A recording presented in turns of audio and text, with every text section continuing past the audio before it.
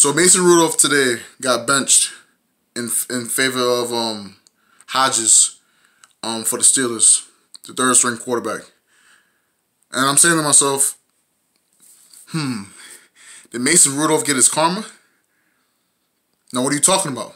Okay, I'll show you what I'm talking about. Now, we all know what happened with him and Myles Garrett in the Thursday night game. A lot of people saying that, you know, Mason Rudolph did play a part of what Myles Garrett did, you know, by swinging a helmet at him. And people say, oh, well, you know, he should be suspended at least one game.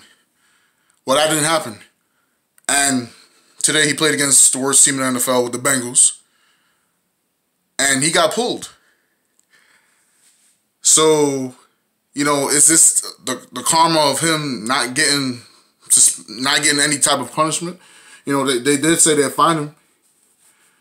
You know, but for the last 3 games, you know, this guy's thrown 5 interceptions for only 1 touchdown. You know, if you take, you know, since that Ram game in which they won, you know, he's thrown 5 interceptions, you know, and only 1 touchdown. So, and the funny thing is, earlier this season, I made a video about, you know, is Mason Rudolph, you know, is he going to be the successor to Big Ben? And, you know, that's nope. That's no longer the case. I think Big Ben comes back next year, and the Steelers draft another guy.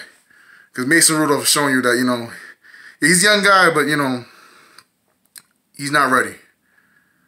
But is this karma for Mason Rudolph for him being pulled against the worst team in the NFL? When you can't function against the worst team in the league, that's saying something. Who knows?